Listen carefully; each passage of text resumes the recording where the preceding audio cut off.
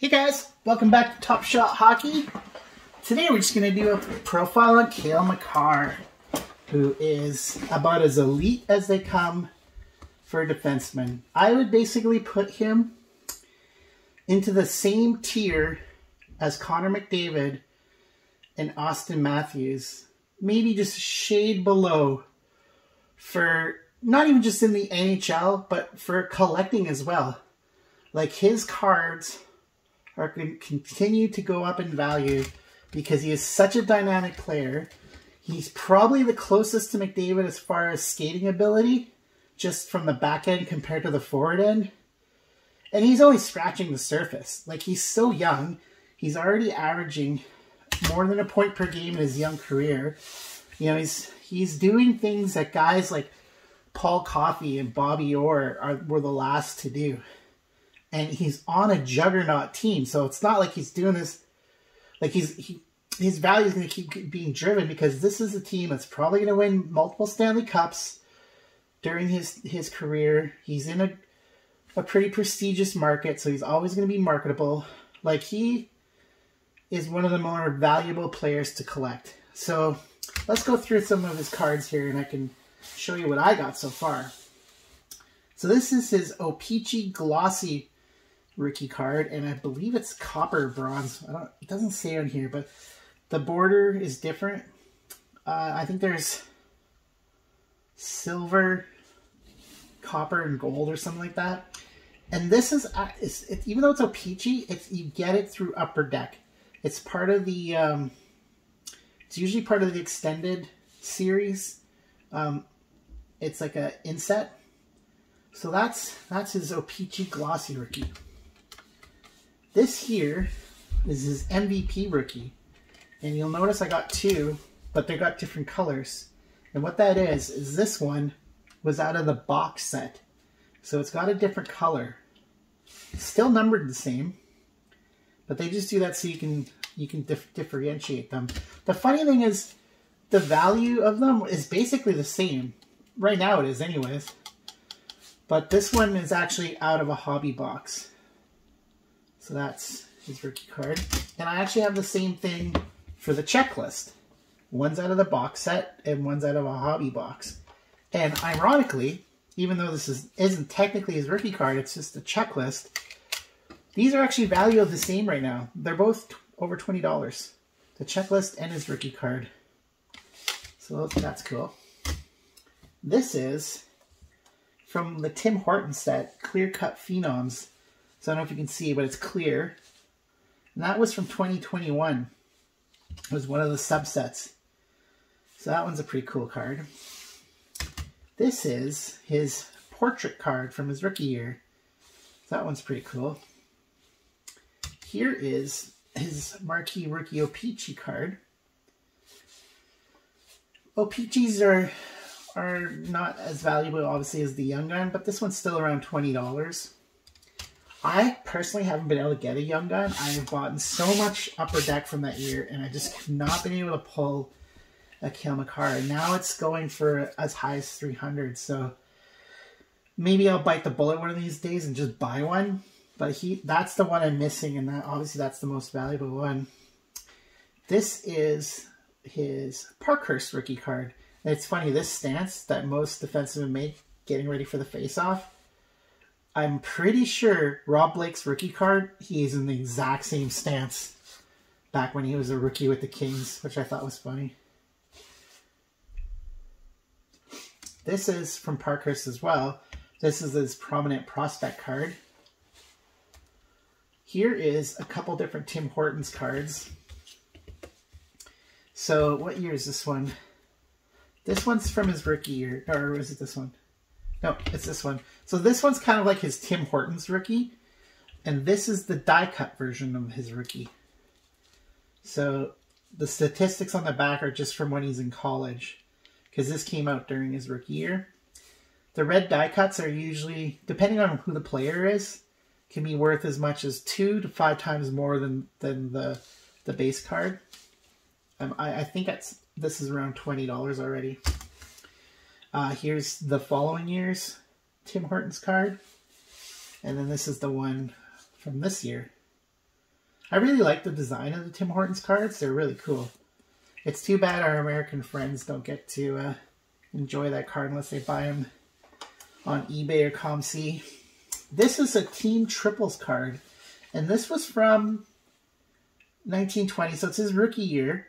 But these were a special blaster box exclusive, and it wasn't even all blaster boxes. It was just these special ones, and I'd seen, I'm pretty sure they were available in the States too, but they had some that said they were only available in Canada, but I don't know if that's true. What's pretty cool is it's got Cale Makar, Nathan McKinnon, and Landeskog on it, so that's pretty cool. So this was just his base card from Upper Deck, but this is the suit variant of this one. So his base card is around $2. Well, on average, the suit variants are 20 times more. So this card I've seen anywhere from 40, 50, I've seen it as high as 60. But these suit variances are pretty rare. I can't remember what the actual pull ratio was, but in all the boxes I bought, I had only ever pulled one, and it was actually a Tyler Toffoli one. This one I found on, I think it was actually ComC, and I've had some other videos on ComC, but I got this at for a ridiculous price. Like, I think it was around $5, and heck, this card at some point is going to be $5 pretty soon, just because of how elite he is. So, if this one ends up being $5 and this is worth 20 times that, you do the math. That was a great deal for me to snag this one. Like I said, they're quite rare. I don't know what the pull ratio is, but I know they're not easy to get. This is one of his canvas cards, and that is not from his rookie year. It's from the year after. This is his base card from MVP, and this was the year after his rookie year. And this is the retro version of the same card.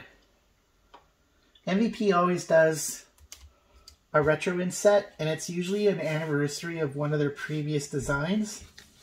I forget what this one's called. Like, they have different names for them. Like, the one from this year is called the MVP watch. Here's his honor roll card, and as I've mentioned in previous videos, this silver part here, they have gold and I believe black versions of that honor roll as well. This is just his base card from this year. I do like this little side part where they have another little profile picture of the player. Here's his Dazzler from, is that this year? Yeah, that's this year's. So one thing I've noticed is from 21-22, it says Dazzlers at the top. If you've got a 2021, it says Dazzlers at the bottom. So I figured that out the other day because I was putting some away, and I know, oh, that's a subtle little difference to tell them apart. Here is his Tall Boy from this year. These are pretty cool. Here's his Allure base card. Here's his Parkhurst base card, but it's the gold version. So they have, is it gold or bronze? It always throws me off because the gold and the bronze are so similar, but I think this is the gold. They also have silver. So the gold's usually around 2 to 3 times more the value of the base card is. Here's another Parkhurst card. And these ones are called Parkies, is kind of the nickname for them. That's from his rookie year too. Here's No Peachy playing card. What year is this one from? This one's from 2021. This is his award winner, and it's the blue border. The O-Pee-Chee sets always have a lot of different colored borders. Like this year's, the black is the most valuable one. I'm not sure what this baby blue version is worth compared to the rest, but that's the blue one. Here's his retro platinum card for O-Pee-Chee Platinum. Here is another Parkhurst inset Encore. So this is mostly sophomores. Here's his Skybox Metal base card. And as I've mentioned in previous videos, this part's silver, but you can get what's called Blue Spectrum, Purple Spectrum. They also have a retro card, and then they have a Red Ruby retro as well.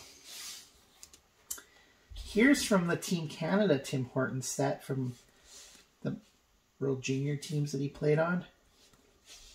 This set, they produced half the amount that they normally do. And even the normal Tim Hortons set is quite rare. Like, it sells out pretty quickly because it's only available in Canada. And it's usually available for 2 to 3 weeks because by then it's sold out. And this one, they produced half the amount of the regular set. So when this came out, I literally went to Tim Hortons that morning at like 4 a.m. because I started early at work.